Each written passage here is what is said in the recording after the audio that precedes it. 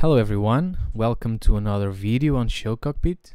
In this tutorial I will explain how you can actually input timecode signal LTC into MA2. For that I have here this device is displaying our current LTC signal time, okay, and we will use ShowCockpit to do the translation. Before we start, I should explain that in MA2 you will need to select in options your MIDI in device as a loopback MIDI or as other MIDI device that we will use in between ShowCockpit and MA2.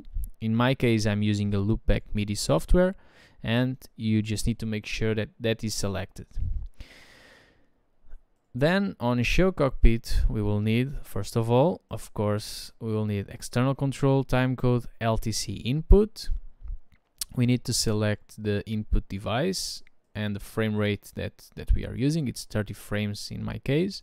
I will enable it, and if I double click I can check that the timecode that is displayed here on the application is the correct timecode that is displayed by my device. So this matches. And now I will need to add the timecode output. So MIDI timecode output, MTC output. I can select again 30 frames per second, or I can select a different frame rate if I want.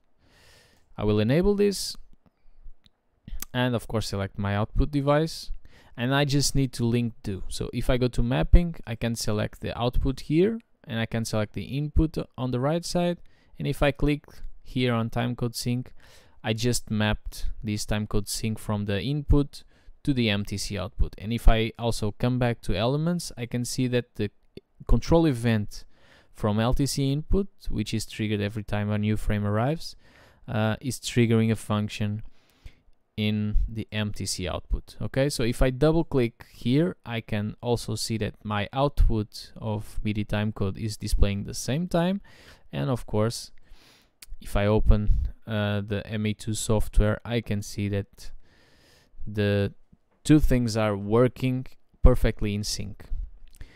So thank you for watching. If you want to know more about ShowCockpit, you can visit our website, and we also have a Facebook group that is very active. You are welcome to join, give suggestions, exchange ideas, and share your cockpit with us. So take a picture of your setup and send us, because we love to share them in our social media. So welcome and thank you for watching.